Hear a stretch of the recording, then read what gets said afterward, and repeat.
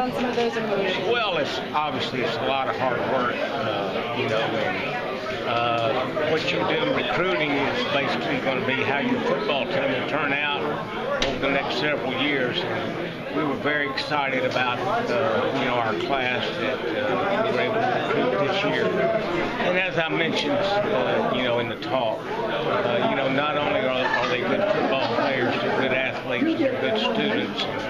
We're excited to have them.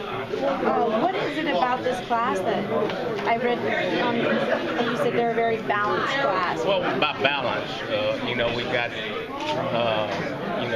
about the same number of offensive as we do defense. And what we did, we were able to fill needs where we graduated. People like, the coach was talking, we graduated 3 linebackers, and we were able to, get a couple of linebackers. We graduated some offensive linemen, and that was a need for us, and we were able to get, 4 of those. And anytime you do that, you always want a quarterback, and we were able to do that.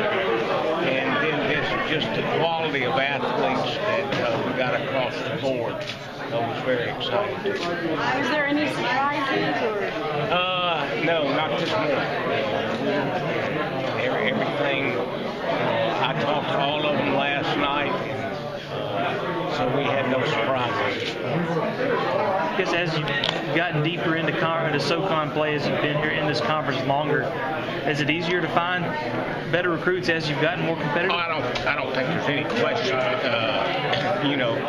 As we've grown in this conference, number one, the competitiveness, we've gotten better every year, and they see us on TV.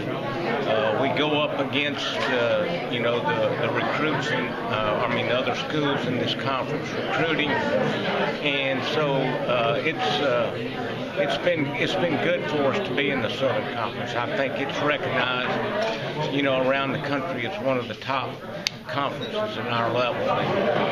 Anytime you get that, it's certainly a selling point.